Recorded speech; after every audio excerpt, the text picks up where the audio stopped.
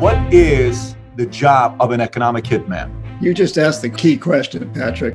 In this hand, I'm offering you a lot of money for you and your friends. And if you choose not to take it, in this hand, I got a gun. What would you do? I'm an entrepreneur. What do I know? I'm just a regular guy. Private plane crashes are the best way to assassinate someone if you ever decide you want to do that. The corporation business model is we're going to put you out of business. Your business model is more the mafia business model because it could cost your life. A few suitcases filled with dollars is nothing compared to sending in troops. These are bribes, sex, power, and money. Do you think China's using any of that economic hitman business model? You don't want to negotiate with us? You're strong-arming me? Watch what I'm going to do to you. Wait a minute. We never created a virus. I never said like that. I never said biowarfare. Does that mean we should retaliate with our own biological weapons? No, not at all. What does it mean? I'm learning how you sat down with these prime ministers and presidents. The glaciers are melting. The polar bears are out there standing on single icebergs. The oceans are rising. Species are going extinct. I hope all the audience is taking notes. We wake up and we look around and we say, oh my God, what's happened? So my guest today may be one of the most interesting guests I've ever had, and I've had a lot of interesting guests. And let me explain to why that is. Imagine if you are thinking about writing a book based on experiences you had that influence a lot of economies around the world. Then you go to 29 publishers, and 29 publishers say, we do not want to touch your book. Then eventually somebody picks it up, and the book comes out. The title of the book is called Confessions of an Economic Hitman. It stays on New York Times best list for 70 straight weeks, translated in 37 different languages, and sells over a few million copies. And you come out with part 2 called The New Confessions of a Hitman. You write that book, and you end up sharing the stories of people you were participating with and negotiating with. Imagine writing a book like that. And more importantly, imagine living a life of somebody who has the ability to write that book. That's my guest today, John Perkins. John, thank you so much for being a guest on Valuetainment. Patrick, it's my pleasure to be here with you. Thanks for having me on your show. It's great to have you. So do I go on Craigslist? Do I go to Monster? Do I go to Career Builder if I'm trying to apply for a job of wanting to be an economic hitman? Where do I go apply to want to be an economic hitman? How does that happen? Well, first of all, I would suggest that you don't do it. I thought it was my dream job until I realized it was my nightmare job. What happened to me was when I graduated from business school, I was trying to avoid the draft. The Vietnam draft was strong then. I was married to a woman whose father was very high up in the U.S. Department of the Navy, and his best friend was very high up in the National Security Agency, the NSA. And that a job with the NSA was draft deferrable. So, he arranged for me to have an interview. And I spent a couple of days on most of it on the lie detector, going through this very, very intensive interview with the National Security Agency. And I think, they found that I had 3 weaknesses. I can go into those if you want, but sure. Okay. So, I grew up in a boys' prep school, boarding school where my dad taught. And we never had much money, and I was surrounded with kids with a tremendous amount of money. I lived on a house on campus. I ate with these boys from the age of 4, so I never wanted for food or shelter, but we never had much money. And I'm surrounded by these kids who've come from the area where you come from. Some of them came from Tehran, and some of them came from Buenos Aires and Paris and Park Avenue, New York, very, very wealthy. I was always very jealous of their wealth. I wanted to do things they had done. I also grew up in a place pretty devoid of women. So I was very shy around women. And so what the NSA discovered during these lie detector tests was that I really craved sex, power, and money. And that gave them the hook to get into me. Then they actually encouraged me to join the Peace Corps for a couple of years, go to the Amazon rainforest. And, the guy who was very high up in the NSA, when I heard about the Peace Corps, I went to this talk that a Peace Corps recruiter gave at the business school where I was just about to graduate. And I was very taken by the idea of going and living with indigenous people who had always had a fascination about he encouraged me. He said, we can help you get in and we can make sure you go to the Amazon where you live with real, authentic indigenous people. You'll learn another language. You'll learn survival techniques. When you come out, you'll be all that much more ready to work for us. But he added one more thing. He said, you know, you may not actually end up working for us. You may end up working for a private corporation. A lot of our people do that. We get a lot of our information that way. And that's exactly what happened. When I got out of the Peace Corps, I was recruited by this private consulting firm, Charles T. Main, and as an economist. I became chief economist fairly quickly, and that led to becoming an economic hitman. That's it in a nutshell. Now, when you went to the Peace Corps, did your problem of sex, power, and money get solved, or no? No, not at all. And I write about that. You know, in my most recent book, Touching the Jaguar, I go into some detail about that. I did learn another language. I learned about other cultures. I learned incredible survival techniques. I at one point became very, very ill.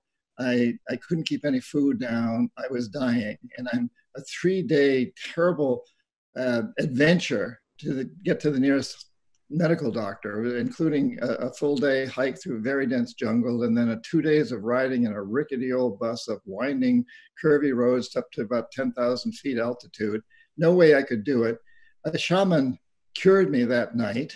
I can go into that more details if you want to, but to make a long story short, he cured me and then required that I become his apprentice as payment for what he'd done for me. But you know, Patrick, this is 1969. I'd never even heard of a shaman. There was no future in shamanism in those days. I surely did not want to be a shaman. But the guy saved my life, you know? So as it turned out, that was a very, very fascinating experience, because one of the things it taught me that our reality is totally molded by our perceptions. Its perceptions change everything. And that became very, very handy knowledge for me when I became an economic hitman, because basically economic hitmen use perception to mold reality. Very, very, very interesting transition from there. By the way, before we go into the economic hitman, what were some of the interesting questions, if you remember, that the NSA asked you in the interview? Well, here's an example. They asked me, you know, how I felt about the Vietnam War. And I'm on a lie detector. I was truthful. I said, I have no desire to go off and kill people who've never done any harm to me or be killed by them. And I don't think they're a threat to our country. Well, I thought that was totally screw me. You know, they wouldn't be interested in me after I said that. Another one was when I was in college, when I was earlier, before I went to business school, I was at Middlebury College. I had a good friend there who was Iranian. And his father was actually a general in the Shah's army. And one night, we were at this bar, we were at this kind of discotheque. Again, the details are in Touching the Jaguar. We were at this bar, and I ended up getting sucker punched by a big farmer from the hills of Vermont. And my friend Fahad, that wasn't his real name. I don't use his real name, but I can give it to you. But he pulls out, he had this technique he'd shown me before. He'd been a professional soccer player for the Club of Rome. He was older than anybody else in his class at Middlebury. He'd taken time off, played soccer. And he carried this small jackknife. And he'd put his thumb up along the blade, so just a little tip of the blade showed. And he'd showed me how he did this. And this night he did it. He swept it across the guy's cheek. And of course, the guy thinks he's been stabbed by a knife, but it's really just a little pinprick, but it draws blood. It scares this farmer. It's terrified him. He screams out, and Fahad grabs me, pushes me into the men's room. We jump out the window into the Otter Creek, the river down below. We get back to the dorm, and the next morning, I'm picked up by the campus police. They take me to the police station. I'm sitting there waiting in the waiting room of the police station. And out comes Fahad from another room with a closed door. He's not allowed to talk to me. They usher him out. They usher me in. And they grilled me on this. And I totally lied. I said, oh, I didn't see anything happen. No, as far as I know, nothing happened. We left. I don't know anything happened. I totally lied. And now I'm under a lie detector test with the NSA. And they say, have you ever had any run-in with the police? And I have to tell them. And so now I've got these 2 counts against me. There were some other things that went on, that we went into the thing about obsession with women, with sex, but totally shy. And also, I've said I opposed to the Vietnam War. I've lied to the police. Well, I later discovered they loved that. The fact that I had the guts to lie to the police was the kind of person the NSA wanted. and the fact, that they didn't care about the Vietnam War. This was, they already knew at this point. This was 1968. They basically knew we'd lost Vietnam, and the NSA didn't. They didn't care. That wasn't a problem for them. So these things that I thought were against me, one that they didn't care about, the other one really served to my advantage. And the fact that, and of course, I didn't know the connection at that point that Fahad and his father, who was a general in the Shah's military, had a very, very strong connection with the NSA. So, these things at the time that I thought were just going to screw me actually worked to my advantage. Worked in your favor. Wow, that's interesting. So for those who haven't read your story, who haven't read the book, what is the job of an economic hitman? Well, and again, my official title was chief economist. Economic hitman was kind of like calling a CIA operative a spy. You don't call them that. But my job really, and I had several dozen people, very highly qualified young people working for me. But my job was to identify countries with resources our corporations wanted, like oil, in Iran, for example. And then in most of these countries, arrange huge loans to that country. Now, Iran was an exception there. They didn't need loans. We just wanted their oil. That's another story. But in general, it was to arrange a huge loan to that country from the World Bank or one of its sister organizations. But the money never actually went to the country. Instead, it went to our own corporations in the United States to build big infrastructure projects in the country. Things like power systems, electric power systems, industrial parks, highways, ports. So the country was put into debt, took on these huge loans, and the collateral was the resource that was usually still in the ground, like oil. And then our companies made these huge profits by building these big projects, these infrastructure projects. And, I went in with the belief that this would help the people of the country become more prosperous. And these were poor countries for the most part. And that this would help them become more prosperous. Because in business school, I was taught that. And the economic models show it, that if you invest a large amount of money in infrastructure, the GDP, the gross domestic product, grows. It does. And so all the models tell you this is the way to help a country. But over time, as I was in this job for 10 years, and perhaps because I'd been in the Peace Corps, I began to understand that actually it wasn't that the poor people weren't getting any better off, and the middle classes were getting poorer, actually. It was just a few rich families that were making a lot of money. And what we know now is that these statistics are very skewed. So GDP is a reflection of how well the wealthy are doing. It's not a reflection of how well everybody's doing.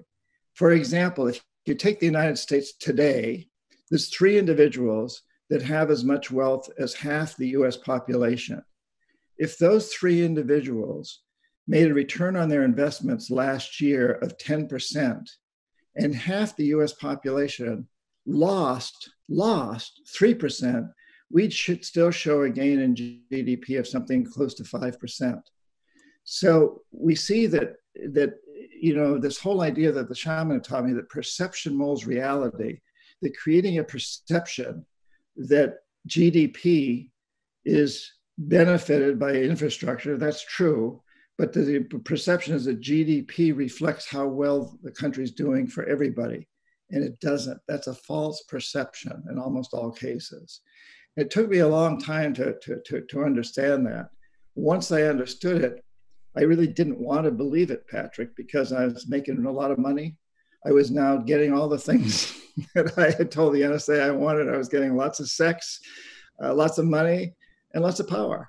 And I was whining and dining with presidents, one of them sitting behind you there in the picture behind you, the Shah of Iran. So, so once I knew what I was doing was not what I pretended to be doing, what I portrayed myself to be doing, helping poor people, I didn't want to admit it. I didn't want to believe it. I wanted to keep buying into the procession because I thought I was living the American dream and I didn't want to let go of it. John, so if we can go back to the system, so if you were to tell me a step process, would you say step number one, identify a nation that has a lot of resources that we need, that we can monetize, that they're not doing well financially? Would you say that's step number one? Yes. Okay, what's step number two? Step number two is to send somebody like me and an economic hitman in to convince the president or the minister of finance or whoever's in control that they need to accept a huge loan from the World Bank or the Asian Development Bank or the Inter-American Development Bank or one of these organizations, and use that money to hire U.S. corporations to build big infrastructure. So, got it. So you do a study to show that if they invest, let's say a few $1 billion in today's terms into building an electric system, you show that for the next 20 years, the economy is going to grow at a pretty high rate. Got it. So number one, identify nation. Number two, go send somebody like yourself, a chief economist, AKA economic hitman, to meet with the Ministry of Finance or the PM or the president, whoever it is, the main leader, and tell them, we can go to World Bank and get a loan for this much money and have American business create infrastructure in your country, and that's going to create a lot of jobs, and it's going to benefit you. And in that conversation that you're having with them, is that a forced conversation, or is that a butter, smooth, amicable, everyone's going to win? What kind of a conversation is that? You just asked the key question, Patrick. So you go in and you're armed with a very sophisticated report that your financial experts, the guys who work for me, we produced econometric models, fancy, mathematical models to show how everything would benefit, how much industry would grow, and how much, so on and so forth. You go in and you hand this to the president, and you basically say, hey, Mr. President, if you take this loan on, and it's going to really benefit you and your family and all your friends, because your family and your friends own the industries. They own the banks. They own the commercial establishments. And all of those are going to benefit from infrastructure. Oh, and by the way, our construction companies are going to hire your brother-in-law's firm that happens to lay pipe. and your sister owns the John Deere franchise. We'll run a lot of John Deere equipment, and we'll pay top dollar for it. We're not going to try to negotiate her down. We're going to negotiate her up. In fact, you end up often, let's say, paying $2 million to rent equipment that should only cost you $1 million. It's a bribe, but it's a legal bribe. Nobody can find you fault if you made a lousy decision and paid too much. In practice, nobody's even going to look. But if they did, you'd get out. So all these ideas. Oh, and incidentally, Mr. President, you and all your ministers and your cabinet, all of their children are going to get We're going to help them get into colleges. My company was in Boston, a lot of good colleges. We had a lot of contacts. We're going to get them into the best colleges in Boston area, and we're going to give them full scholarships. And we're going to give them jobs during Christmas vacation and summer. And when they get out of college, they have guaranteed jobs with us. These are bribes. But actually, we went out and we talked to the press, the Boston Globe, the Boston media, and we said, hey, we gave $1 million last year in scholarships to kids from poor countries. We don't mention that those were the kids who didn't need the scholarships. But so there were all these, there were very strict anti-corruption laws in the United States in those days, and I guess there still are. But there's so many ways to get around them. And we knew all those ways to get around them. So you go in and you tell the president this. You say, so buy into this loan. And he says, but we're going to take on this huge debt. And it means we're going to have to take money away from education and social services and healthcare to pay the interest on the debt. And we say, yes, but you're going to make a lot of money, you and your family. So he knows that he's doing something that's probably not going to help his people, but it's going to help him. And then you also say, but if you don't choose to take if you don't choose to take this deal, remember what happened to Mohammad Mossadegh in Iran. Remember what happened to Salvador Allende in Chile. Remember what happened to Arbenz in Guatemala and Diem in Vietnam and Lumumba in the Congo. These are all presidents or prime ministers who refused to play the game and were taken out in coups or assassinations. And so basically we're saying, remember, there's people we call jackals behind the scenes. So basically I'm saying, hey, Mr. President, in this hand, I'm offering you a lot of money for you and your friends. But and if you choose not to take it, in this hand, I got a gun. No, I didn't actually carry a gun, but I knew those guys were basically CIA assets behind me that had guns. And, you know, the classic case, the original case was Kermit Roosevelt, who overthrew Prime Minister Mossadegh in Iran and replaced him with the Shah. And that set a precedent. And these presidents all know this. They know the history. They know they will be taken out. So what's the choice? You know, Patrick, what would you do? Well, let me ask you, when you are saying it, how are you saying it to me? Like, I know the way you just said it right now. How would you say it to me if I'm the Shah of Iran and you're sitting with me and you're telling me, here's the options? If you could role play with me, what would it be like? How would you say it? Yeah, first of all, with the Shah, we didn't play quite that game because he had plenty of money. He didn't have to take a loan. We were just trying to convince him that he ought to work with us rather than the Soviet Union. That he ought to, you know, we wanted his oil, and we were willing to help him westernize his country, and he didn't want to go the Soviet route. So that was a little bit different. We'll get to that in a minute. Give me an example of somebody who you did. Let's say I'm talking to you. You're the president of Colombia. Okay.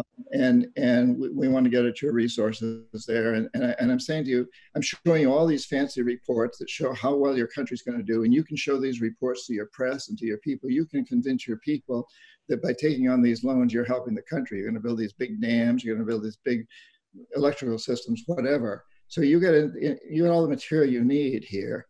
And it's usually a series of meetings, maybe some of them over lunch with a few cocktails, et cetera. And the president's maybe electing a little, and then you just sort of subtly start talking about, somehow you bring up the topic of what happened recently to Salvador Allende in Chile, or what happened to Arbenz in Guatemala. Depending on what part of the world you're in, you talk about these people and you say, you know, isn't that a shame? And you talk a little bit about this. And, you know, depending on the president, different presidents, you approach differently.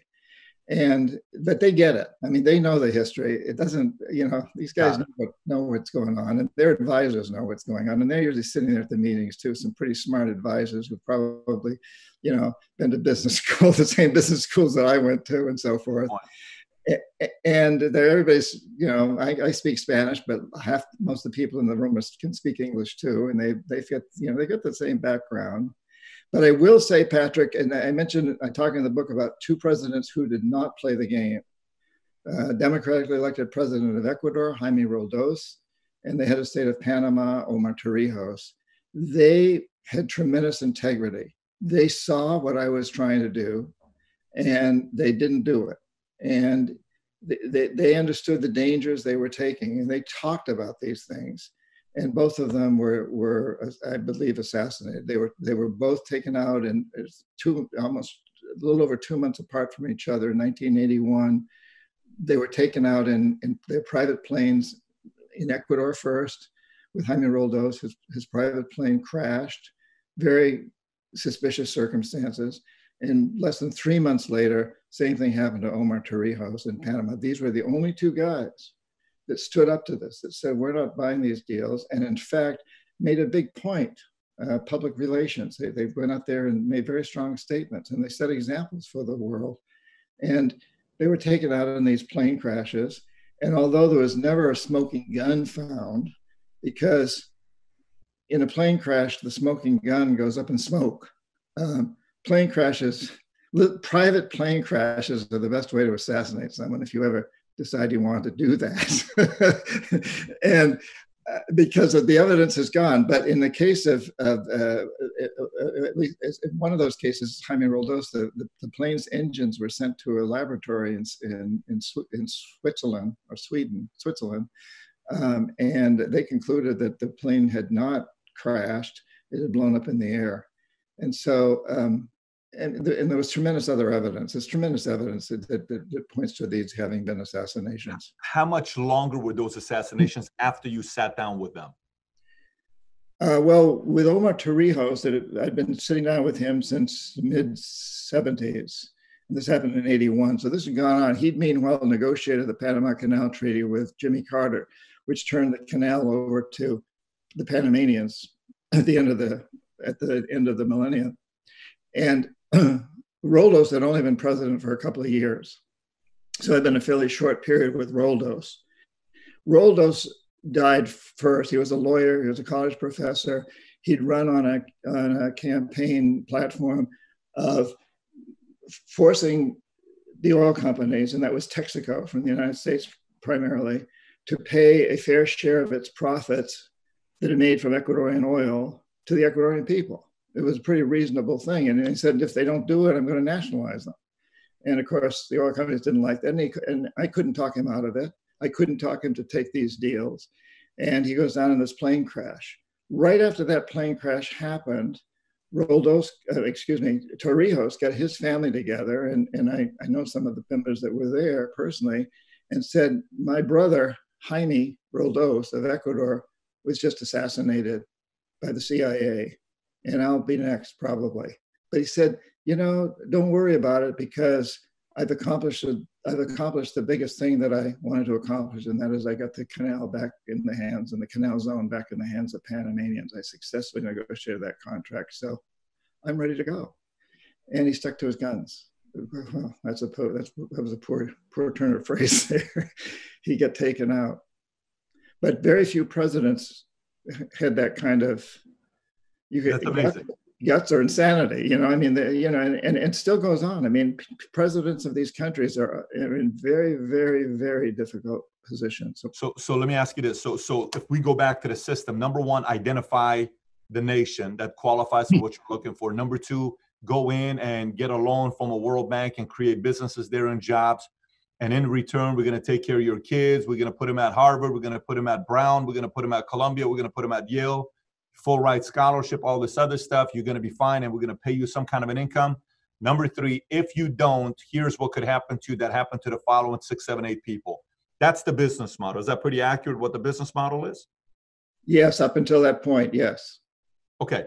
So who came up with this business model? Is there somebody that you guys say, well, the founder of this business model was John Doe, who used to be XYZ, and he taught us to do this because it worked back in the whatever hundreds? Is there somebody that invented this system, or was it purely accidental? Well, empire, the idea of forming empires is as old as, modern, sort of modern history. It's as old as history, basically. But the real turn happened in Iran in the early 1950s. So when Mossadegh gets elected president, and again, very much like Jaime Roldos, he ran on a platform that said, the oil companies, we need the oil companies here, but they've got to pay a fair share of the profits they make in Iran to the Iranian people. And the British and the Americans were the oil companies in play here, especially the British company, the company that became BP. And the British did not have a relationship with Iran, so they called on the Americans. And it was Eisenhower. Well, first it was Truman. Truman refused to get involved, and then Eisenhower became president. He got involved, and he tried to convince Mossadegh to change his ways, but it wasn't happening. Now, Eisenhower, ex-military general, was very afraid of nuclear war with the Soviet Union. And Iran borders the Soviet Union. So he didn't want to send troops in because he was afraid that the Soviets would respond by sending their own troops in, and it could escalate to a nuclear war. And so he got together his Secretary of State and his head of CIA, who were the Dulles brothers, the infamous Alan and John Foster Dulles. And they came up with this plan. And the plan was that they identified a CIA agent, a card-carrying CIA agent named Kermit Roosevelt, who happened to be Teddy Roosevelt's grandson. And Kermit Roosevelt was sent off to Iran literally with suitcases filled with dollars and a few friends, a few assistants. And they launched this huge campaign to discredit Mossadegh. And they bribed the police, they bribed hoodlums in the streets to go demonstrate in the streets, they bribed the press. They used this money to convince the country that, or at least to, to convince our country, to convince the world in a way that this prime minister was very unpopular and that he was a Soviet puppet, that he was a communist. And of course, this is in a time in the early 50s when there was this huge clash between communism and capitalism. You know, the Cold War had really begun. And so there was this, and in the United States, huge amounts of press that was paid for to say that this guy had to be taken out. And so eventually he was overthrown. And it seemed like a legitimate coup against a guy who was evil to his country. This is you know, the impression that was conveyed to the world. And the Shah of Iran was brought in as a CIA puppet, basically, and placed on the throne, the peacock throne. And so, but this was so successful, and it was so inexpensive. You know, a few suitcases filled with dollars is nothing compared to sending in troops. And it was so safe in terms of if it didn't work, then there probably wouldn't have been war. Who knows what would have happened to Kermit Roosevelt? But there wouldn't have been a war. There was no threat of nuclear war. That it marked a turning point where successive administrations in the United States could say, now, listen, we don't have to go to war to exploit other countries. We can do it economically. There was one problem, and that was that Kermit Roosevelt was a card-carrying CIA agent. If he had been caught, it would have been very embarrassing for the CIA, for the US government. So very shortly after that, the decision was made to use private consultants like me. To do the, That's so. It wouldn't implicate the US government. Got it. So this is why when you went to your NSA interview, they said, we may not hire you, but you may work with one of the companies that we are in partnership with. Exactly. And that became a very common practice. Now, let me ask you, how many times did the NSA throw companies like that under the bus saying we had nothing to do with it? We had no business with them. Was it pretty common practice to throw the companies under the bus once somebody screwed up? Well, we always knew that they would do that if we screwed up, but I don't know how many that actually happened to, because I think in general, you know, we were pretty successful. People in my position were pretty successful because the heads of states of these countries had damn few options, really. I mean, they knew the options. No, go ahead. How many economic hitmen like you were there at the time in America? I don't know. I never did know. I never did know. But what I do know, and why I wrote the follow-up to Confessions of an Economic Hitman 12 years later, the new Confessions, is because that whole species has grown so much over the years. And it's not only people like me who are kind of generic. We wanted to arrange deals that would help U.S. corporations, and we didn't really care whether Bechtel got the contract or Brown and Root or Halliburton or General Electric. We didn't really care who got the contract as long as we got a piece of the action, and we made sure that we would get a piece of the action. But now, in addition to people like that who are still out there, every major corporation has its equivalent of economic hitmen. So, you know, so whether it's Raytheon or General Dynamics or 3M or General Electric or Walmart, for that matter, they all have people that are going out into these countries and trying to arrange better deals for their company. And, you know, we see that so blatantly when a company decides that it's going to build. We even see it within the United States. So remember when Amazon was going to, you know, put in their next headquarters office, they got Northern Virginia to vie with New York City. And what they were asking, they had these economic hitmen going in and telling these cities, hey, look, you'll get a lot of employment here if we move our headquarters here or part of our headquarters here. But you got to give us a big tax break, and you got to give us low wage rates that we can deal with. And so you don't think that's appropriate? Just to kind of put that, you don't think that's an appropriate thing to do for a company to say, if I bring you 22,500 jobs at $150,000 a year income, give me some tax breaks? You don't think that's the right thing to do, is what you're saying? Well, I think we have to be careful. I think that I'm not sure there's a general rule, but I think what we have to look at is what are the trade-offs. And New York City actually won the contract with Amazon and then decided that they weren't going to accept it because it was a bad deal for them. So if you give the company such tax breaks, but I don't think New York City said no, though. I think AOC campaigned around it saying the fact that the rent's going to go up, and both de Blasio and what's the governor's name? Cuomo, but de Blasio and Cuomo wanted it, but AOC's campaign drove Bezos away, and Bezos finally said, I'm not going to put it here. So New York wanted it, but AOC kind of pushed them away. Well, yeah, who does AOC represent? You know, I mean, Socialist. Obviously, she's a big supporter of the socialistic philosophy, and Cuomo and de Blasio kind of wanted those jobs in New York. And you would think that Cuomo and Blasio would be more powerful than her, wouldn't you? Actually, I mean, they've got the big corporations behind them. I don't think so. I think because nowadays, you know, one of your talks you gave, which was very powerful, you said, I don't know if it was your TEDx or I don't know which interview you did. You talked about the fact that the power people have today to send emails to companies to talk about the fact that, hey, let's do more social. Let's give back to community. Let's use our power and resources to send an email. People are listening nowadays. There's this thing, not email today, called Twitter. Well, AOC has nearly 8 million Twitter followers. That's more than both of them combined times 10, you know, times 6. So you have to realize that it's different today. Just because you're a mayor of New York or governor of New York doesn't mean you have more influence than somebody that's a congressman with 8 million followers. One's got a bigger voice than the rest do. And is that democracy in the works? I mean, it's called marketing to me. It's not democracy. I think yeah, there's always been a fine line there, hasn't there, between democracy and marketing. In any case, you know, I don't know, you know, who's right or wrong, but the point being that, you know, do you bring a company in and offer them huge tax breaks, but at the same time you give them huge benefits in terms of the school system, the fire departments, the police departments, the sewage systems, all these other things that the company benefits from, the airports, do they pay their fair share?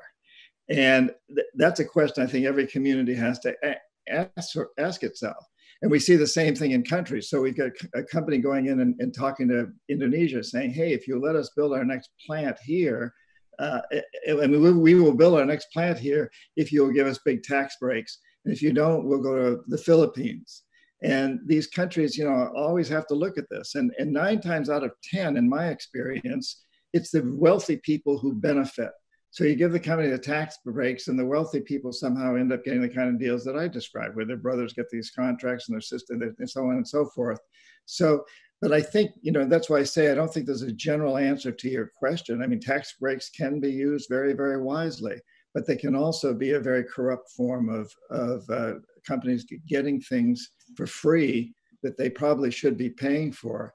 And I also think, Patrick, an argument could be made to, let's not tax corporations at all, but let's really tax the people who benefit from them, the stockholders, especially the wealthiest stockholders, who pay their fair share. I mean, there's so many different ways to look at this whole process of how do we support our police forces and our fire departments and our hospitals and our schools and our utility companies. Who pays the price for these things?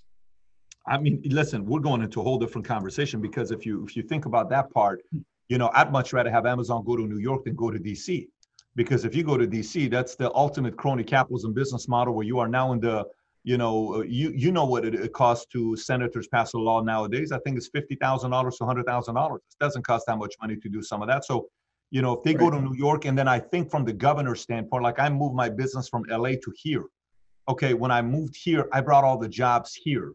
And, you know, every raise, everything that we did, Texas got the benefit of the people that are living here, whether they bought homes, they get their kids sent their kids to private school, all the money they spent at the market, you know, gas, all of that stuff. Texas benefit from it. California lost from it, right? And you've seen a lot of that with Elon Musk just put his plant in Austin. So I'm just thinking economically how that makes sense.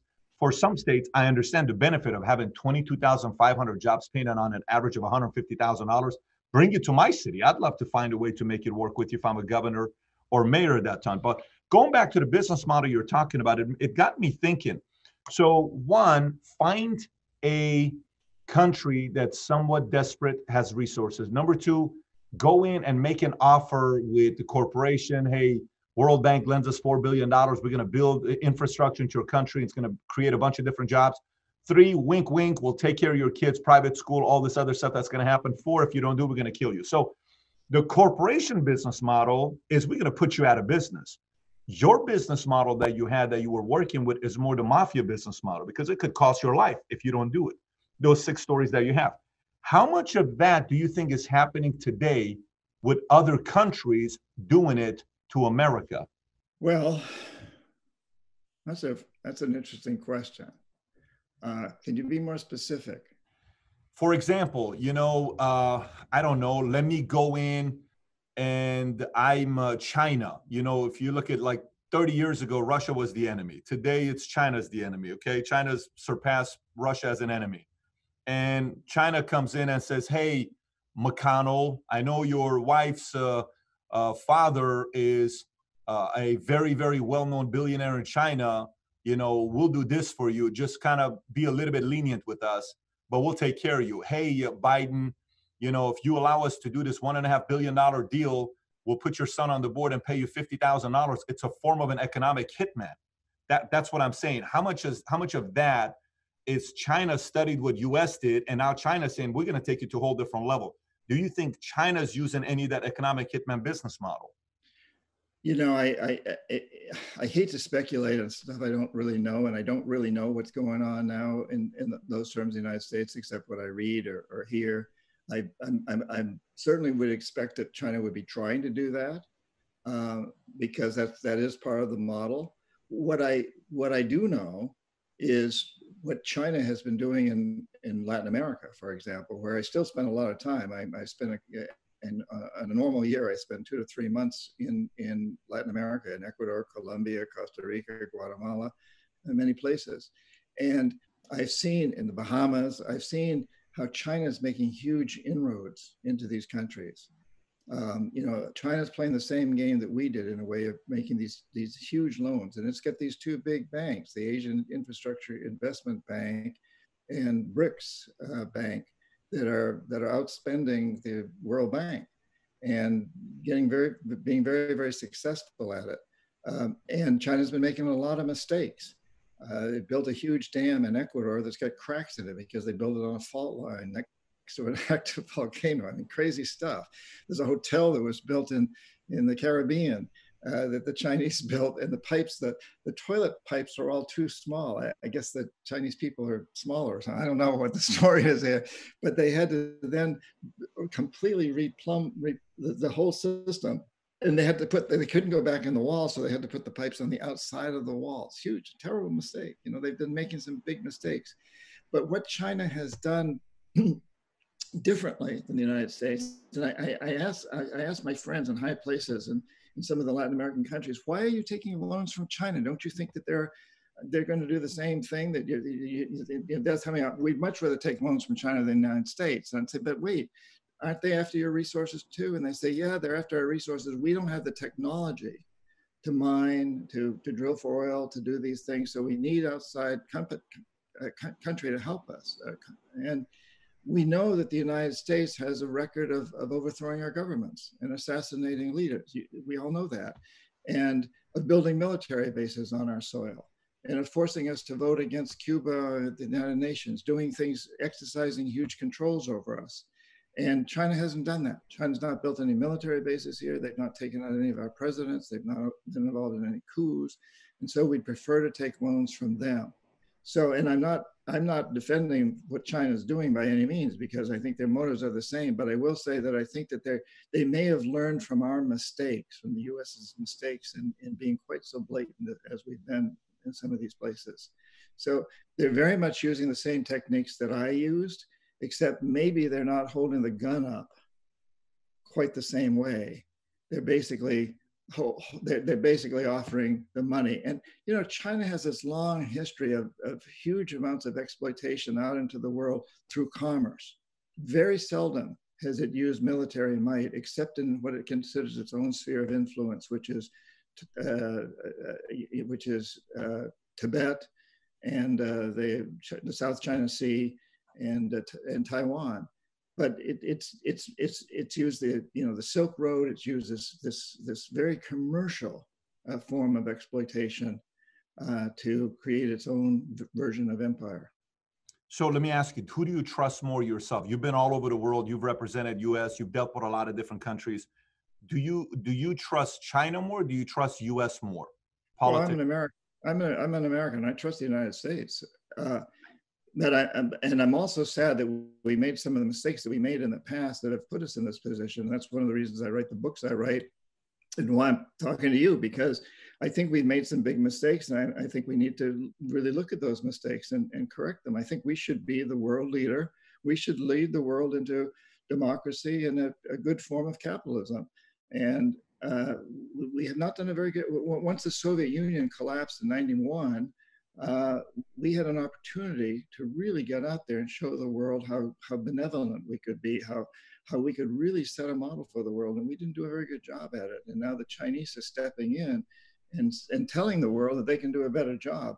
I don't think they can do a better job. I'm an American. I want to see us resume the leadership role and do it in a way that'll convince the rest of the world that our system is the best. John, how much are you following the election right now? How much are you following the story of the election right now, going back and forth between Biden and Trump?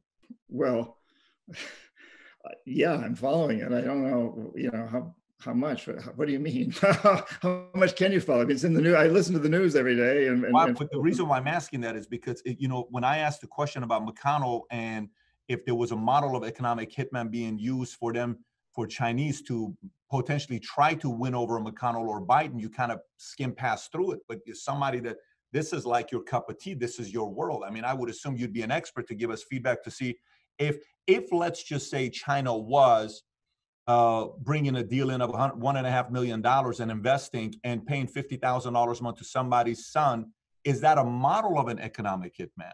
Yeah, It is. So that is a model of an economic hitman. Yeah, if that's what's happening, yes, the same. It's very similar to the model that I did. What I was basically saying, Patrick, is, I like to have a lot of credibility, and I think I do from all parties. I don't take a political stance, and I intentionally. I have my own politics, but I don't try to bring it in. I talk about what I know, what I've experienced, and what I was basically saying is right now, I'm not in that business. And so it's hard to comment on it. I can comment, and I haven't had conversations with the leaders of the United States in quite a few years. I do have conversations fairly frequently with leaders of South America. I was just on a program the other day with the former president of Colombia and also with the former president of Ecuador. And I'm in conversation with leaders in other countries much more than I am with my own country.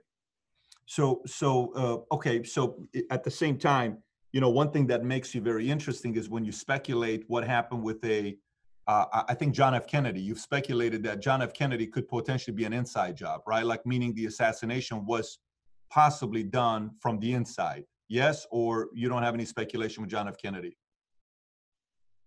Well, no, I don't have any speculation. I only read what the papers say, what we've heard, and the U.S. Congress and a joint commission ruled against the idea that there was one assassin. On the other hand, I guess it was the FBI ruled that there was one assassin. I don't pretend to know.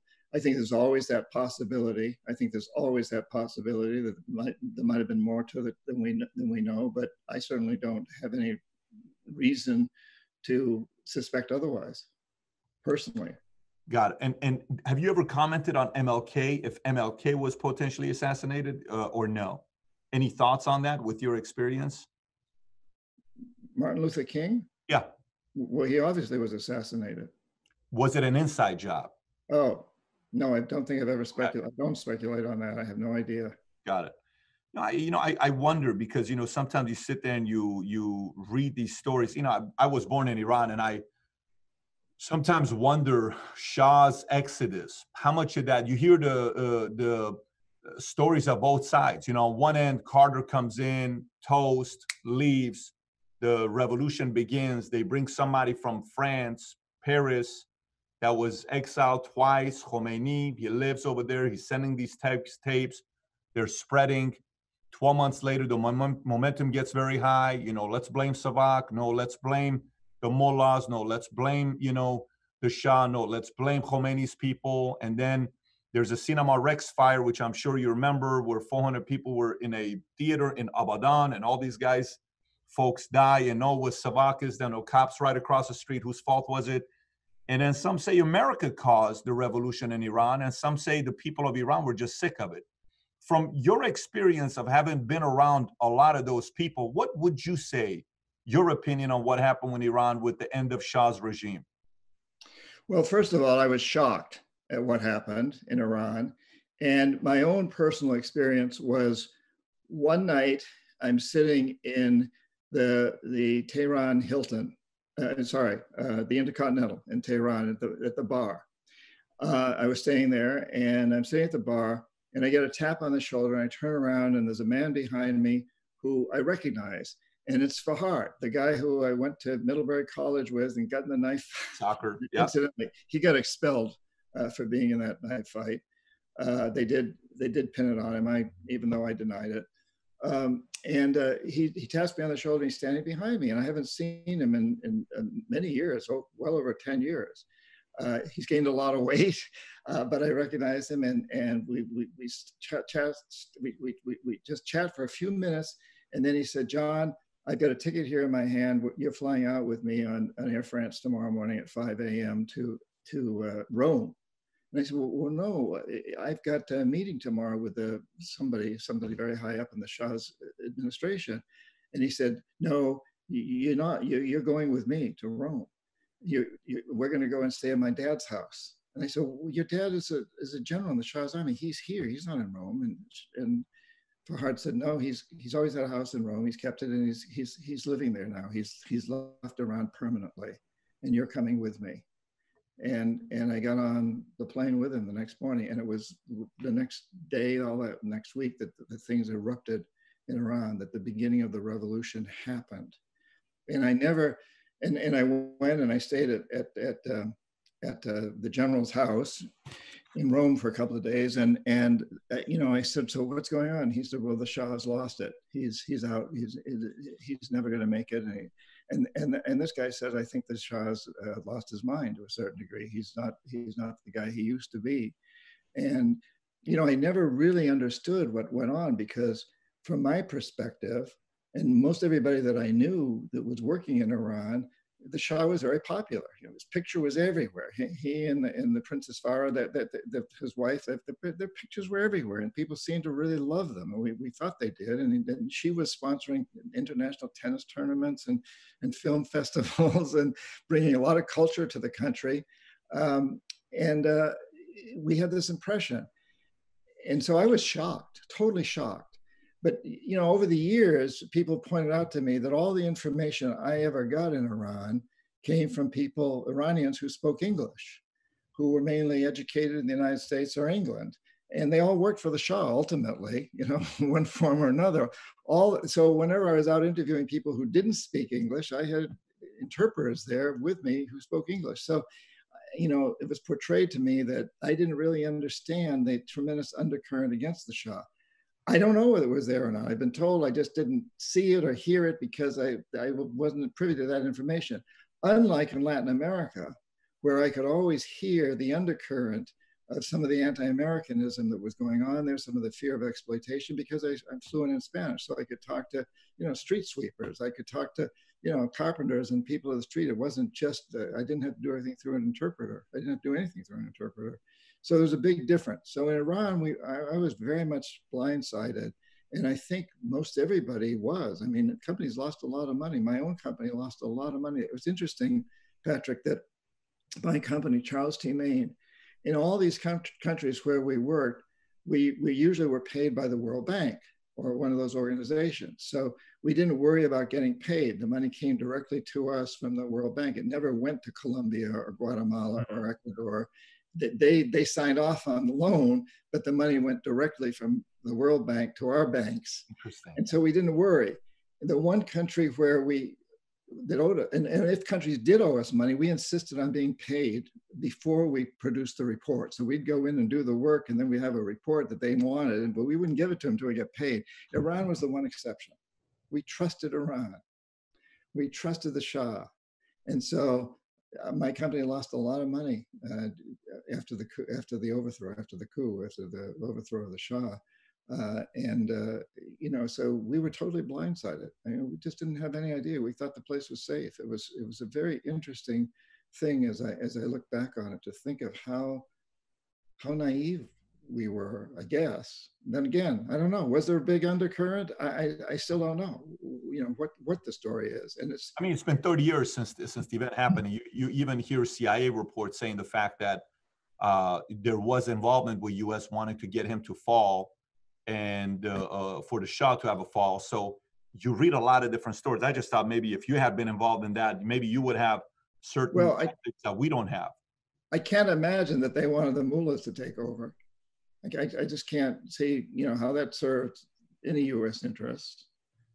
Do you? Yeah, but yes, because at that time there was an element of them being more reasonable, and the Shah was getting a little too powerful in the world, and they were getting ready to pass UK, and UK used to own the Anglo-Persian oil company that turns out to become this BP years later. And back in the days they used to own 90% of it, and Iran didn't have a clue what to do, and the Shah renegotiated the deal and took it over, and they owned the oil.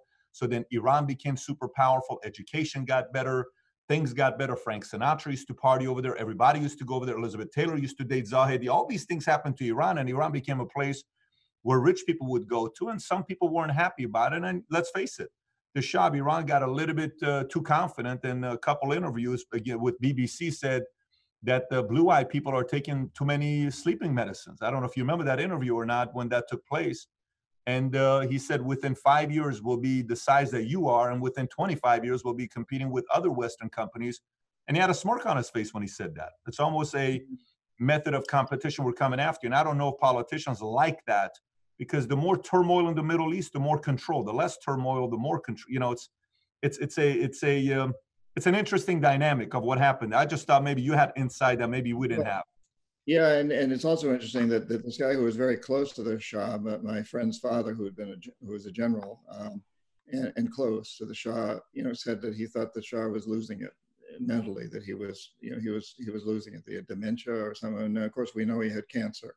So yeah, it's very, very complex, but it's always been mind-boggling to me to try to understand exactly what happened and how. If the CIA wasn't involved in the overthrow of Iran, then how could the CIA have been so blindsided? It's one thing for me to be blindsided. I don't speak Farsi, but people in the CIA certainly did. They certainly had operatives. They certainly had access to SAVAK, the Shah's very brutal secret service. The CIA was deeply involved with SAVAK, or had been. CIA trained the SAVAK. CIA actually trained SAVAK, yeah. Yeah. Exactly. Yeah. The SAVAK was almost like brutal methods SAVAK learned from CIA, which is interesting who trained them, But yeah, and that's true, so throughout the Americas too, Latin America, where you had the School of the Americas. But yeah, so it's hard to believe that the CIA was really blindsided the way we business people were. But I just don't know. I wish I knew more. Did you ever have a face-to-face with the Shah, or no? Did you ever have a chance to meet him? Yes, I met him. It was always with other people. It was not a one-to-one sort of meeting like I had with Roldos and Torrijos in Latin America.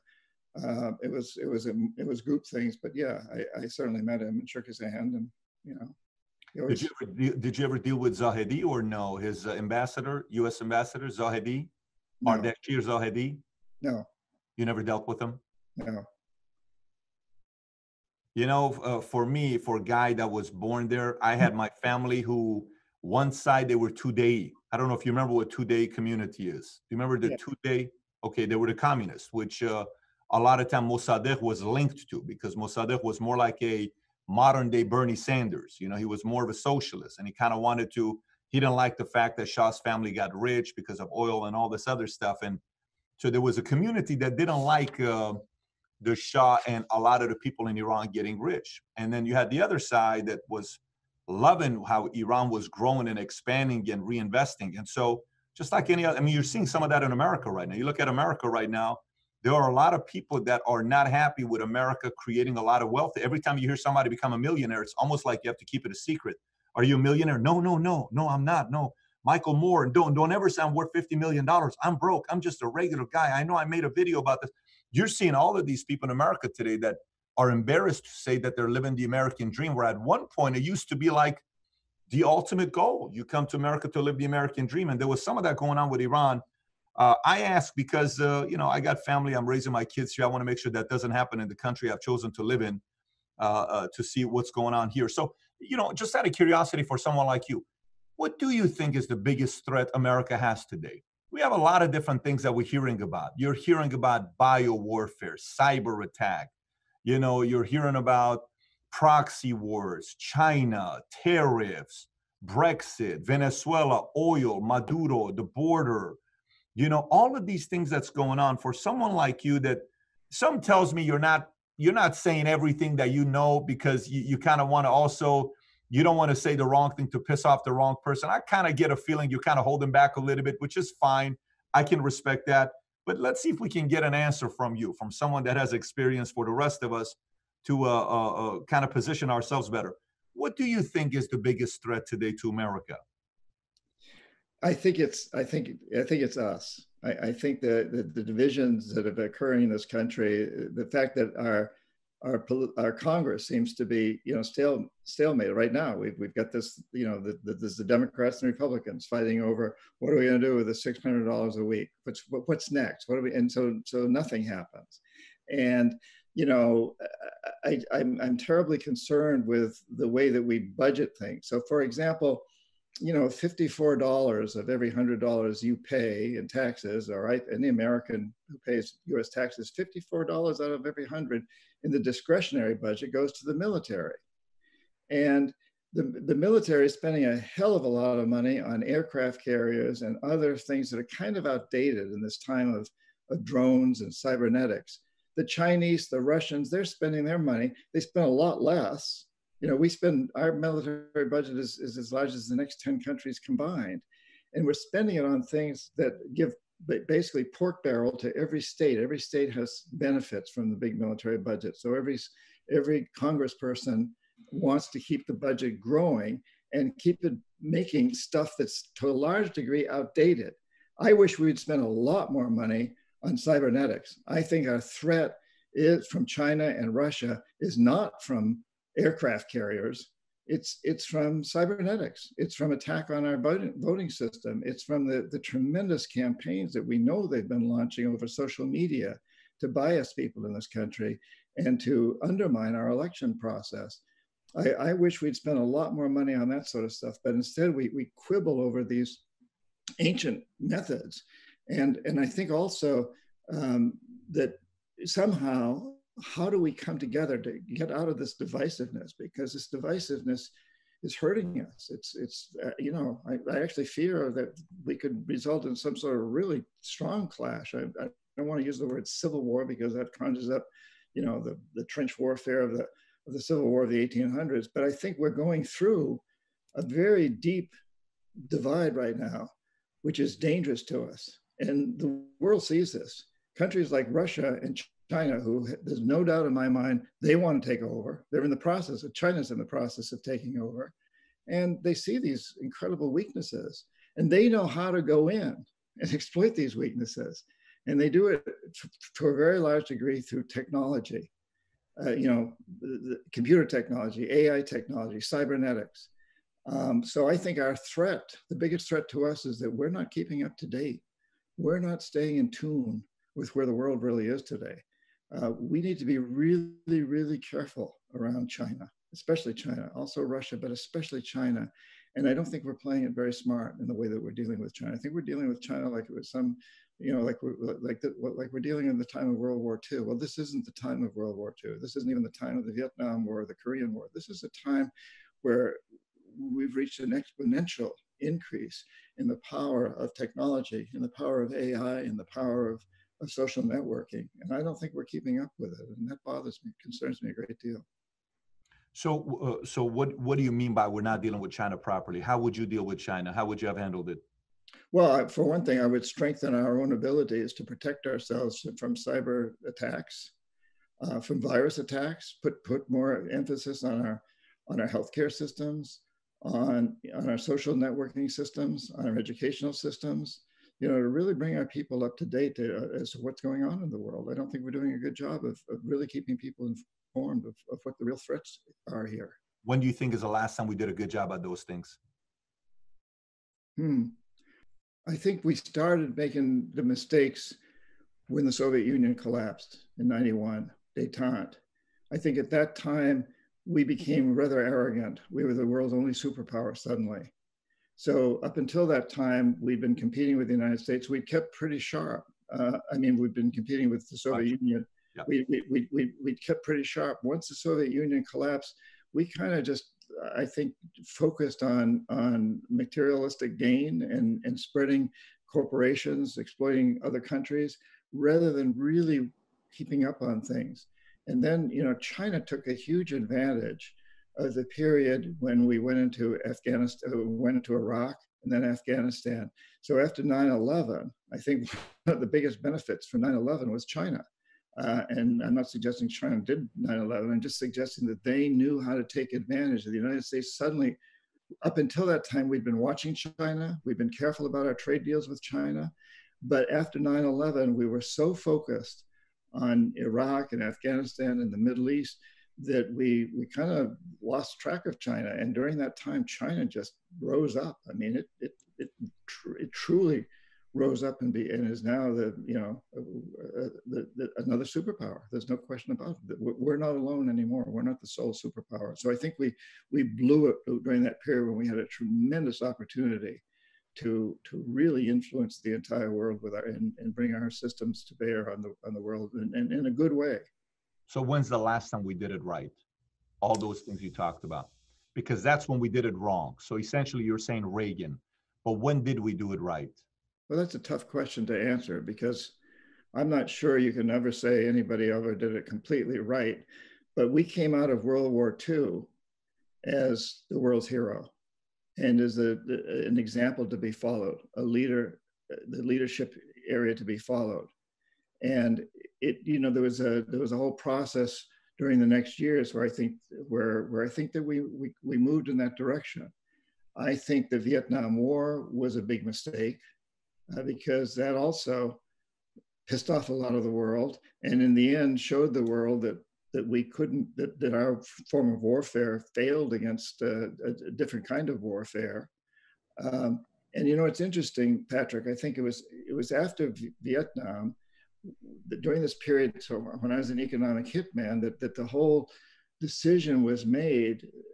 Warfare like that doesn't work. So let's expand our way of dealing with the world through economic hitmen.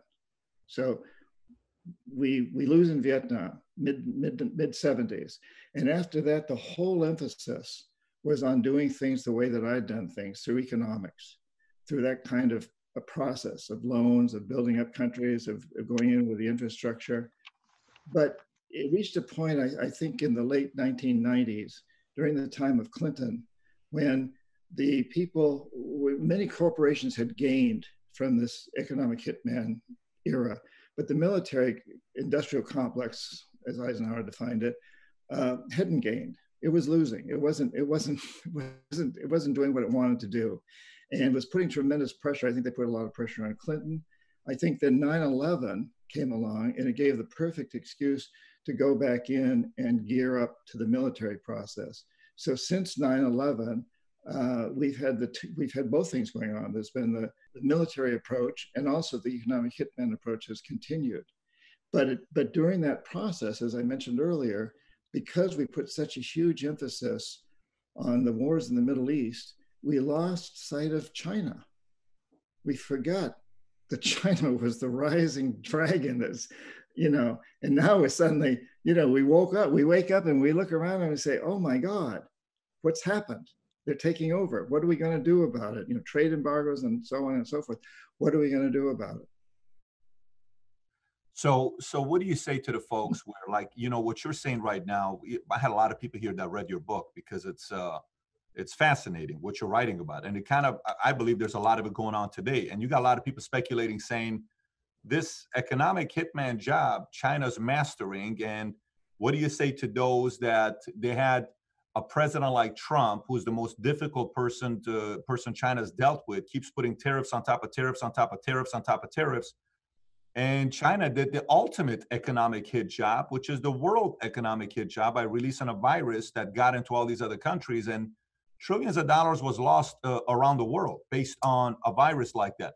Do you think there is any chance that a part of that virus had to do with an economic hitman's job philosophy that you have to say, you don't want to negotiate with us, you're strong arming me, watch what I'm going to do to you? Do you think any chance of that could take place with what happened recently with coronavirus? My personal opinion, no. Why is that? Because China suffered from it too. I think the United States made huge mistakes. If China wanted to show us as a country that's really failed in taking care of its people, it certainly succeeded in that. You know, a country with less than 5% of the world's population has about 25% of the coronavirus deaths. That's unacceptable. That's ridiculous. The largest economy in the history of the world, and we can't take care of our people. Mm-hmm. So the virus certainly showed our weaknesses up. So if China had wanted to do that, they've certainly succeeded. But it's really difficult for me to believe that anybody would create a virus like that and have it hit their own country and spread around the world. Anything's possible. I know that from my own experiences. There's always stories behind the story. So there's always that possibility. I would never say never, but in my opinion, I think that's extremely unlikely. I think that, you know, people like Bill Gates had prophesized, had projected that there would be a virus about 5 or 6 years ago. He said this is likely to happen. Many medical authorities have said that it was bound to happen at some point. We were poorly prepared for it. And in my opinion, our national government has made a terrible job of dealing with the situation. Got it. You know, I mean, if you're saying the fact that, you know, a country with 5% of the world population has 25% of death, that means China doesn't have that many deaths, which means it kind of worked out for them, right? If it was, because it didn't really hurt them as much as you're saying it hurt America. It destroyed America if it's like a quarter of all the death that took place based on the data that you're saying. So that means it could be possible that they did do it and it was victorious for them, no? Yeah, Thailand's done really well too. They've had even fewer deaths because they've got such a good healthcare system. So it's possible that Thailand created the virus and planted it in a Chinese factory. Anything like that is possible. I mean, the fact of the matter is you could say that about almost every country because the one that's done most poorly is the United States. So I think— Well, no, I'm only saying it to you because you are the guy that wrote the book, Economic Hit Job, which gets us who live in America to sit there and say, if America did it to so many people, maybe China's now retaliating and doing it the ultimate way. I don't know. I'm not the one that's speculating. I'm just— Wait a minute. We never created a virus. We never did anything. No, I never said virus. I never said virus. Like that. I mean, it's one thing. Biowarfare. I never said biowarfare. I just said the model of an economic, because everybody, when you read the, you know, business model of China, the U.S., you make a very good point when you say 54% we're investing into buying ships and buying this and buying that. What for? How much of that war is really taking place today? Why don't we spend some of that money into protecting ourselves in a different military way, cybersecurity, all this other stuff? Very, very accurate statement you're making. Absolutely. The right people, I'm hoping, listen to this and realize maybe we need to go in the direction what you're talking about.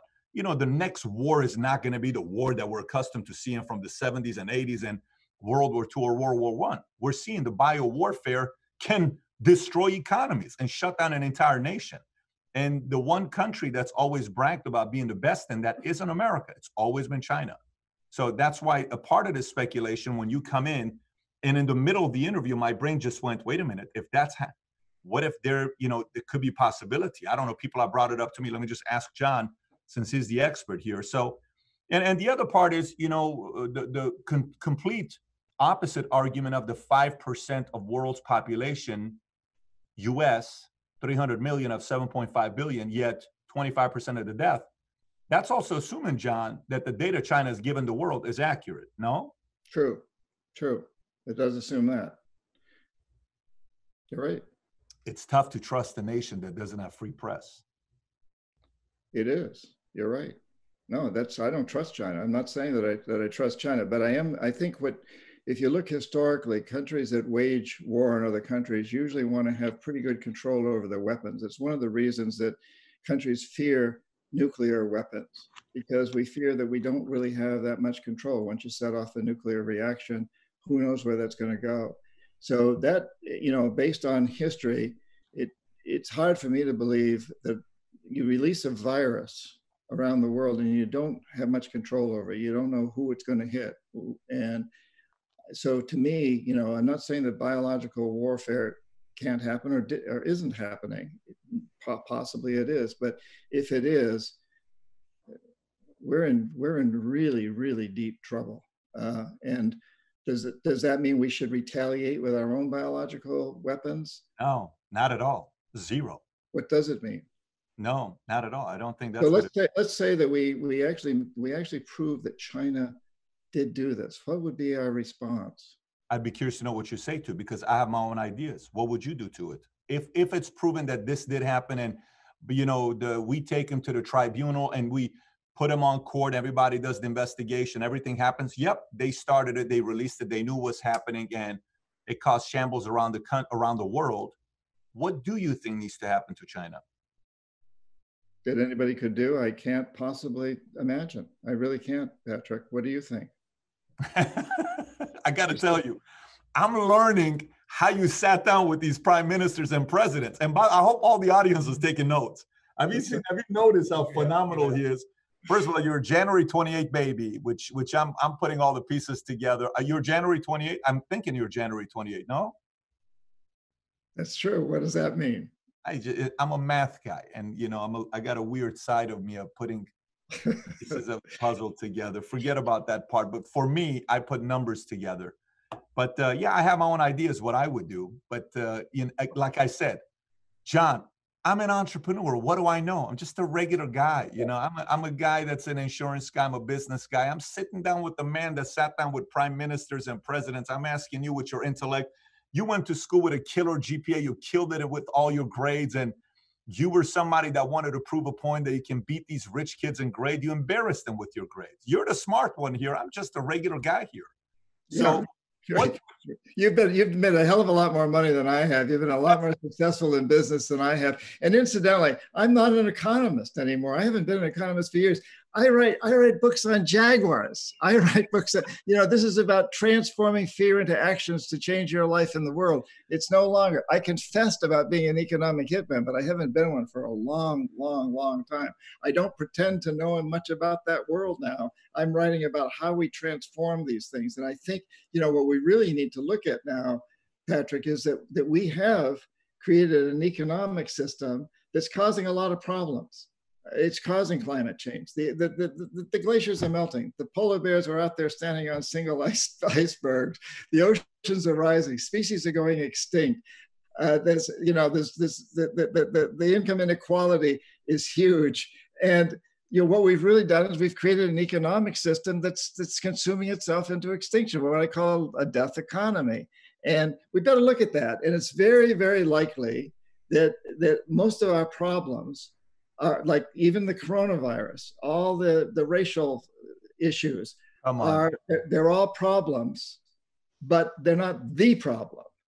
They are symptoms of the problem, and the problem is a system that we have created globally, a governmental social economic system that puts way too much emphasis on short-term maximization of consumption, materialistic consumption.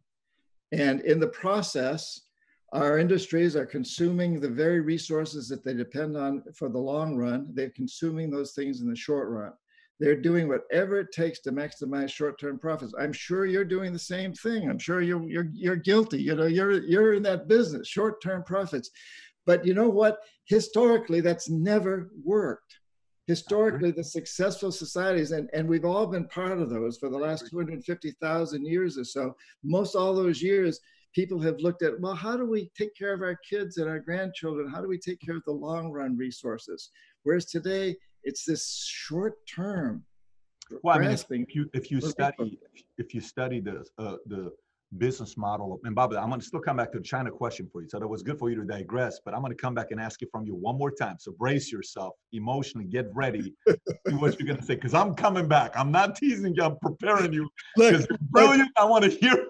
I got my Jaguar protecting me here. I'm ready. I'm ready for this Chinese. Going back to what you're saying, I have to, we have to realize that, John, you're brilliant. You're not saying what you're saying because you've been around and you've studied a lot of different data. But if you know business models, Amazon, the biggest criticism Bezos got for the longest time is because his shareholders used to complain that he didn't pay out dividends. And they used to say, how come we're not getting any dividends? Why are your profit margins so low? Why are your profit? And Bezos was like, dude, I'm not stalling for profit today. If you're patient with me, we're going to do big things. So when he first started a company, he went to 40 different people and he raised $50,000 a piece, which is $2 million. Those people that gave $2 million, he gave them 20% of the company. That $2 million, that was 20% of the company, is worth $200 billion today. Okay. So he came in, he says, I'm not going after profit. I'm going from value. Like for myself, I'm not the highest paid guy in the company. I've not been the highest paid guy in the company at all because I wasn't taking profits. I was rebuilding value, infrastructure, putting back. And then it led to what it led to. And God knows how much money we've given back to charities and different kind of foundations and things we've done. So pure business model doesn't work if you chase profit. Long term, it only works if you chase value, and then you have an infrastructure. And then of course, you have a lot of power at that time. You and I both know, like today, when people talk about who's got the power in America, is it politicians or large corporations? Who would you say? It's an easy answer. Politicians or corporations? Who's got the power in America? Corporations. There you go. I don't think anybody disputes that. That's why there's crony capitalism. It's very ugly what's going on with all these guys buying people behind closed doors. But I'm going to go back to the question. Wait, let me respond to what you said for just a moment. Okay. Sure. Yeah. So I think I would dispute with you your description of that model, because I think Bezos, and I suspect you, did make huge profits, made huge profits in certain sectors of the business, and plowed those, rather than taking those profits or claiming them as profits. They were profits, but he plowed them back into buying other businesses. And I don't know whether you did that or not, but I know Bezos did that. He went and bought more and more businesses. He was making profits, but he was also plowing those profits into other businesses. What I'm saying is he didn't take it out. Like to say all he cares about is taking a profit side. The guy was trying to build an empire and compete against the bigger guys. Yeah, that's right. Yeah. Yeah. Smoke and mirrors. No profits. No, we're going to sink them into the long term to increase value. That's smart. I'm not saying it's not smart. It's smart, but it's a little misleading to say that his businesses didn't make profits. No, it wasn't. It wasn't known as the biggest EBITDA profit margins in place. There's bigger margins in other businesses that they could take. Well, that's true. That's true of Amazon.com, but a lot of the other businesses that have spun off from that. You're right. I don't dispute. Listen, I'm not sitting here for one of my questions I had on the list was, how do we fix crony capitalism? That was one of my questions I had for you. I was curious to know what you would say, because I don't think the left nor the right has figured out a way to solve crony capitalism. And I think it's happening on both sides. So since you're the chief economist and former economic hitman, how would you fix crony capitalism today? Or are we in too deep that we can't fix it? No, I never think we're in too deep. You can't believe that.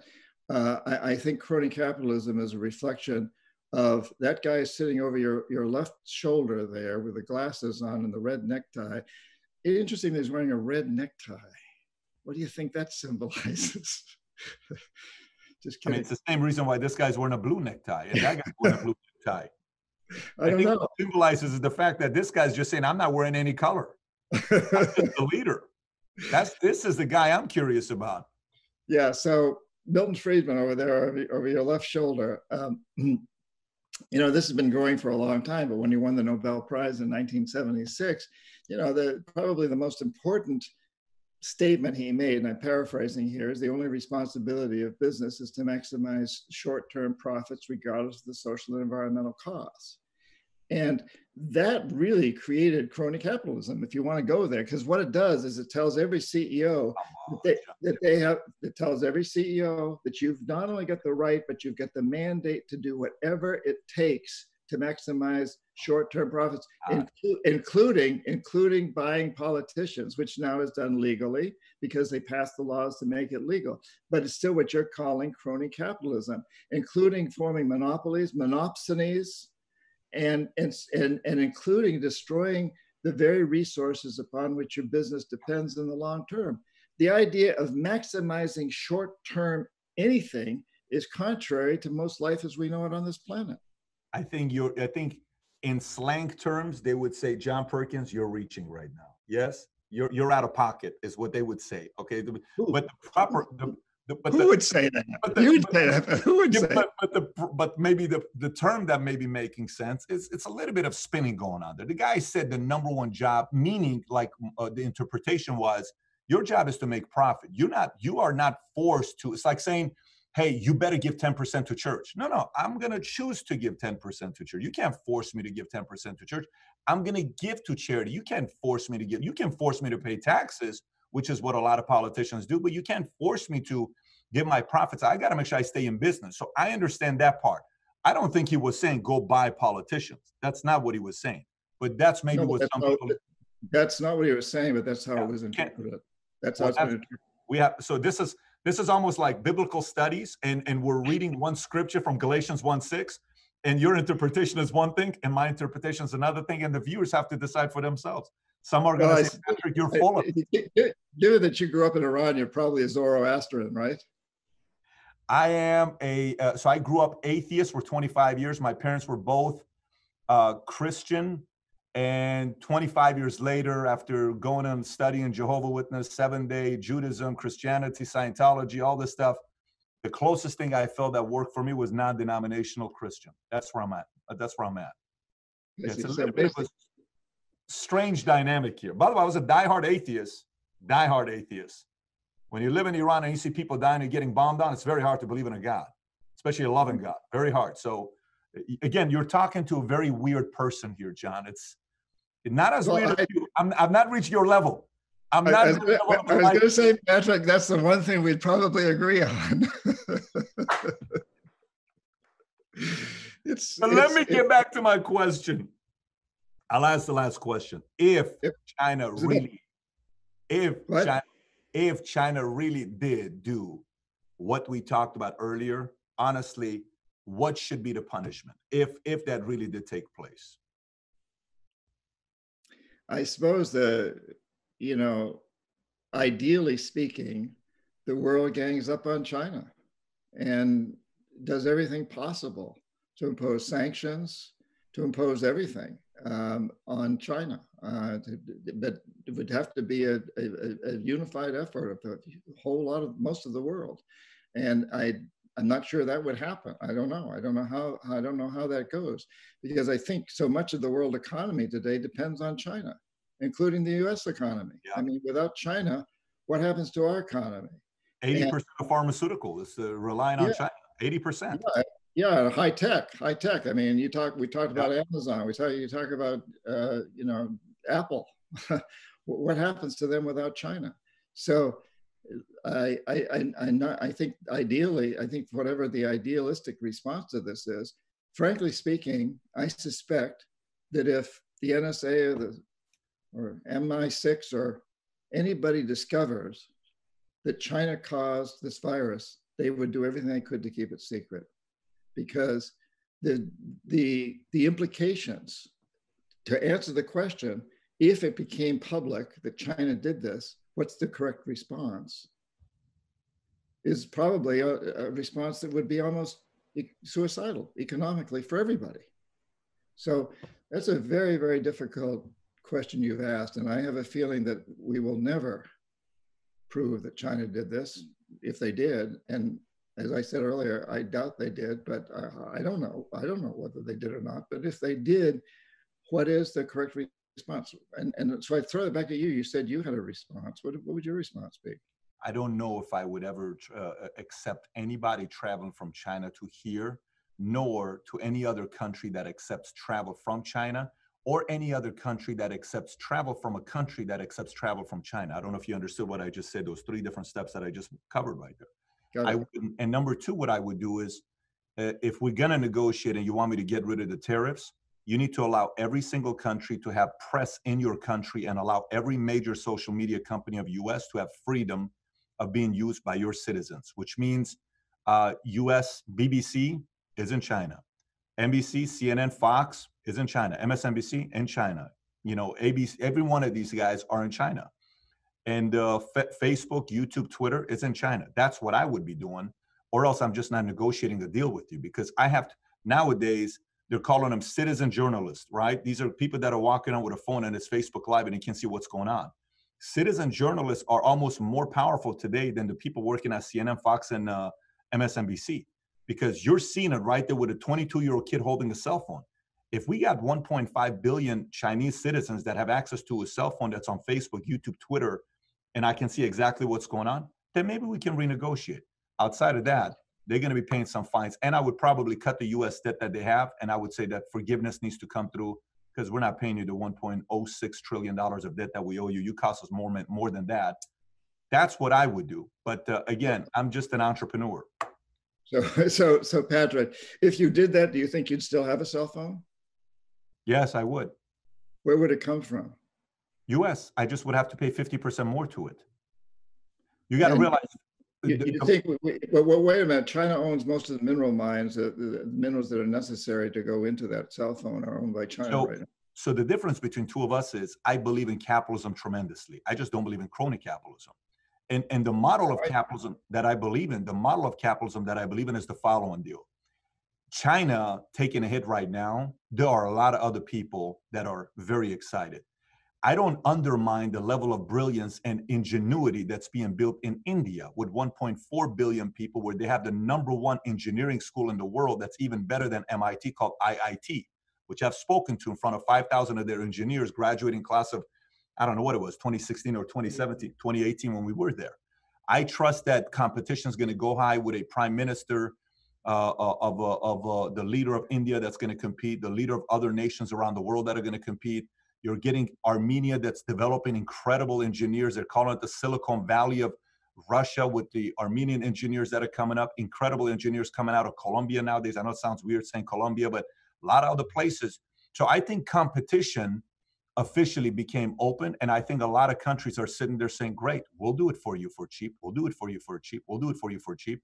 I think it benefits the world economy. I think it hurts the China economy. Well, I like that perspective. That's a really good perspective. And assuming that all these, that's why I say I think we need to bring in most of the rest of the countries in the world would have to agree with us to go along with us, and that would be the interesting aspect. And incidentally, as a former atheist, I just wonder, on your right hand side there there seems to be a god or something sitting next to you that you keep referring things to over here. There's an entity over there. Yeah, you get your right hand pen up, you turn to this entity periodically and ask for advice on what year this was. And I would love to see that entity. What is that over there? Are you asking what these two statues are? No, I'm asking about the person that you actually ask voice questions, like what year were we in? What year were we in China? What year was I speaking at the Indian University at ITT? Oh, I'm sorry. It's Mario. Mario's sitting over here. Mario's the guy you were talking to from Guatemala when you guys were speaking in. You guys spoke in Spanish, no? Yes. Mario is here. Let me do this so you can see. Mario is who you spoke to earlier. He's sitting over here. I know, Mario. I was just trying to give you a hard time, Patrick, about this. Okay. But you've got to consult this. You've got these advisors next to you. All I have over here is a 10-week-old kitten. Well, the one thing you need to know about Mario is Mario went to Harvard. He got his bachelor's from Harvard. He got his master's in economy from Wharton Business School. Went to Oxford for 2 years. But all of that is BS because he doesn't even have a 2-year degree. That's Mario. I've known Mario since he was 18 years old, working at dry cleaners in LA. And how old was I when the first time you met me? I was what, 26? 14 years ago. 14 years ago. I was 26, 27 years old. You're talking to a couple people without college degrees. We're regular people here, John. Average and ordinary American citizens. That's what we are here. So let me tell you, Patrick, it's funny that I was chief economist at this major consulting firm. My only degree is a Bachelor of Science in Business Administration. I don't have an MBA. I'm not, and I always used to say, I'm a terrible economist. I really am. But I knew enough to hire people that could create, I wouldn't know how to create an econometric model, but I hired people who knew how to create econometric models. And one time the guy, my second in command in my department, I hired this PhD from Harvard Business School. And this guy was second in command comes up to me. He says, "Hey, aren't you afraid this guy's going to take over your job? He's got a lot better credentials than you do." And I say, "Yeah, well, that's why I'm hiring him, because he's got the credentials, but he's not a good con artist like me."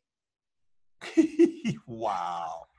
What is an economic hitman? A con artist. Exactly. Who then uses perception. We get back to this perception. Who uses the PhDs to create these fancy reports and econometric models to convince people to do things that he wants to convince them to do. And I'm just glad that you weren't president of one of those countries that I was up against, because I don't think you would have bought into my deals necessarily. And you're such a nice, sweet guy. I would not want to have had to call in the jackals on you. Well, listen, I will take that as an unofficial threat, is what I'll take. I'll take that as an unofficial threat if I were president, but thank God I'm just a business guy. John, I'm going to do a quick speed round. I'll give you a name. Tell me one word that comes to mind. If you don't have any, just say no comment. Milton Friedman. Short-term profits. Edward Snowden.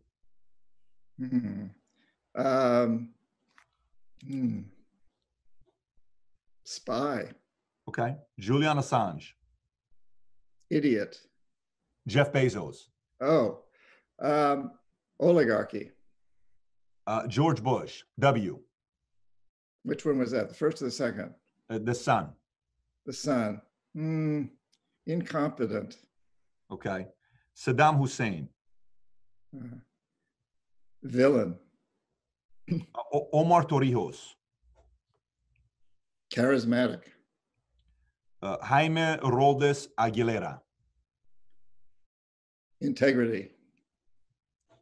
Saudi Crown Prince. Control. Trump. Divisive. Mossadegh.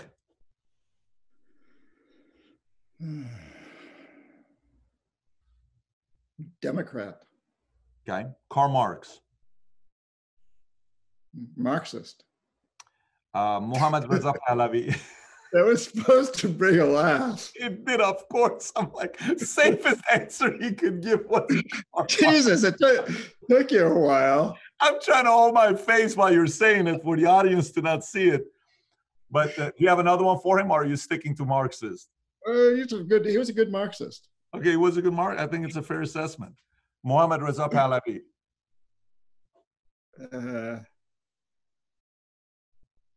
Dictator. Okay. Churchill. Churchill. It's a good one. Shrewd.